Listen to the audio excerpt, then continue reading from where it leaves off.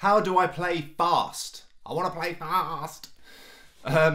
Well, in this video we're going to discuss two techniques to practicing playing fast. They are dividing up a phrase into small chunks, and secondly, subdivision. So let's talk about this first technique, dividing it into small chunks. So let's say we have this phrase or lick that we want to play. Let's use the one that I just played at the beginning of this video. It's Charlie Parker's really famous lick that he uses loads. This particular variation of that lick is in his tune Billy's Bounce, and it's in the Charlie Parker Omnibook. Let's put it up here. So as you can see, it's made up of semiquavers or 16th notes. So how would we go about trying to play this really quickly? Divide it up into small chunks.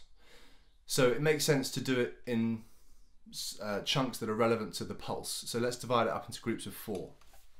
So those first 4 notes,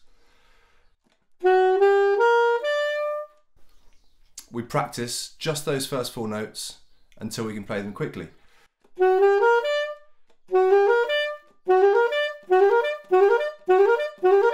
Okay, then we add the first note of the next group of 4.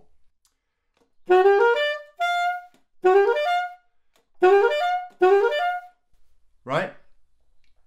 Then we practice the next 4, starting on the note we just played, the D here.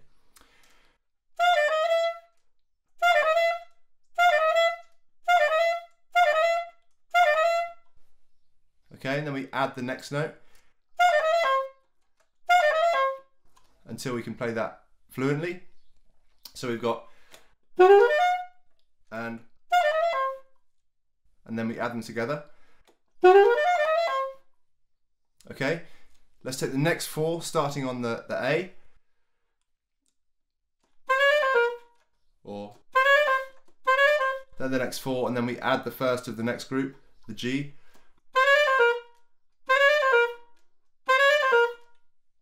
So we've got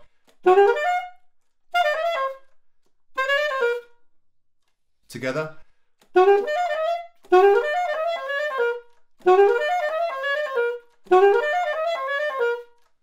Okay, I'm racing through this. Obviously it's going to take you longer. Make sure each group is fluent. Your brain has taken it in, your fingers know what they're doing. You can play it fluently, because the whole point of this is that you're making it easy for your brain and fingers to doing little bits at a time rather than going straight in and trying to do the whole thing quickly. So got there, we're starting on this G now. And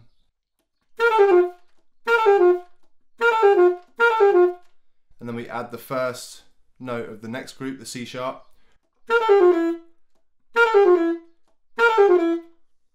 So we got then.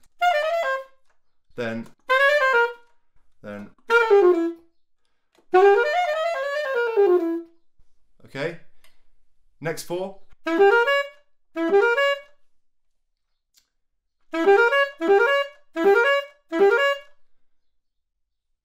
And then we add the next note.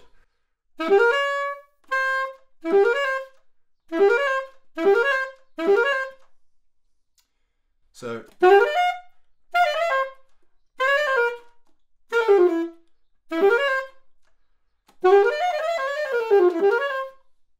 right? I should say at this point, obviously there's going to be some fingering issues depending on what instrument you're playing. Here, the first A sharp, much easier to use the side key. And then the second B flat, same note, on the next group, much easier to use the button B flat. Okay, right, where do we get to? Right, so the next group, so we've got this little triplet bit in here.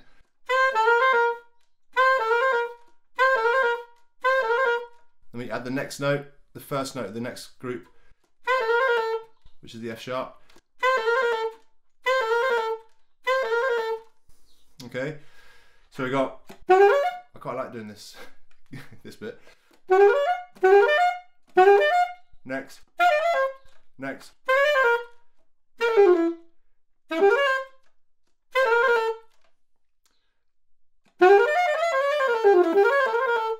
All right, next 4.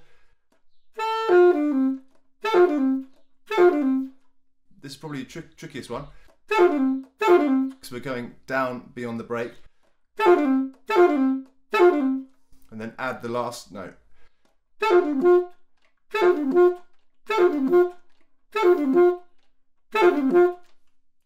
So here we go. First 4, second,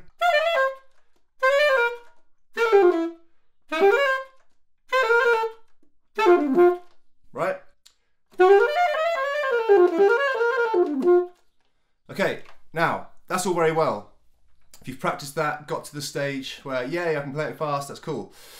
There might be that when you get to play it all in one, that you're not really happy with the evenness of it. In groups of 4, it might not be nice and even. Nice and steady and even. When it comes to playing it, might be a bit uneven, okay? So a good technique you can do when you've got this semiquaver or 16th note long passage and it's not quite even,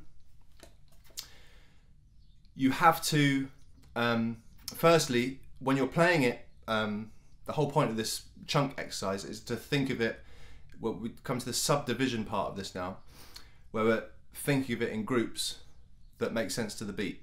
So in your head, you're kind of putting emphasis on the first group of every 4.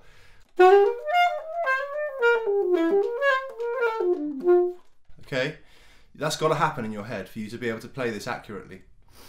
But another technique to get this evenness is to practice the phrase dotted.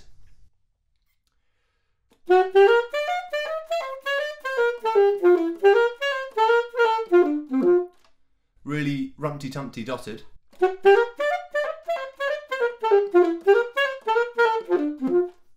And then switch the, do it dotted the other way. So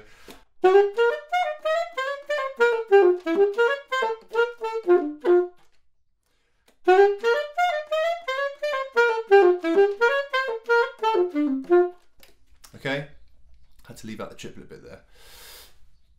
What's the point of doing that? Well, you're kind of essentially playing double time on every 2 semiquavers.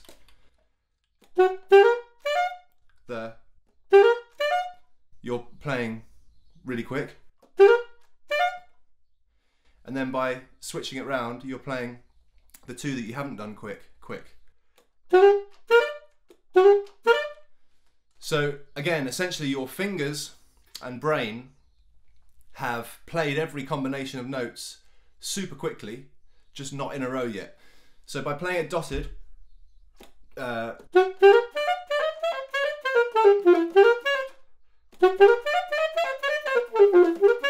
then the other way around,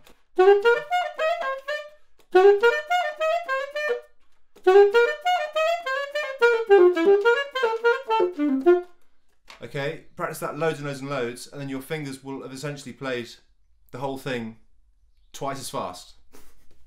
Okay, and then that should even out any unevenness.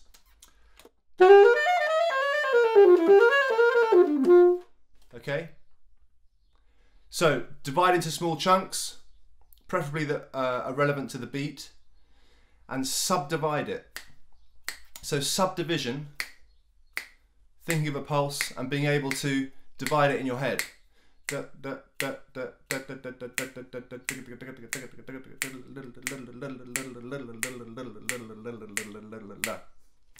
Okay, being able to think of that and then put it into practice with a phrase.